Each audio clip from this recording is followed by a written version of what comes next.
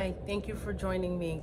I'm really pleased to announce a pilot program that we are running in conjunction with the state of Connecticut for CT, our federally qualified health centers, Optimus Health and Southwest Clinic.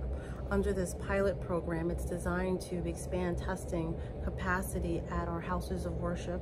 We'll have identified 6 sites here in Bridgeport that will be eligible to receive a small grant of $500 to offset some of the costs associated with COVID-19 testing.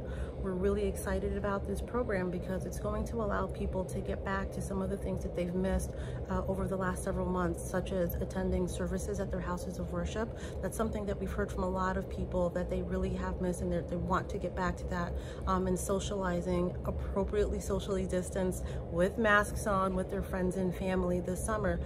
And with that testing, they'll have the confidence to engage in those activities, knowing that they've taken the appropriate precautions to protect themselves, their friends, their family, their loved ones, by knowing that they are free of COVID-19 before engaging in those activities.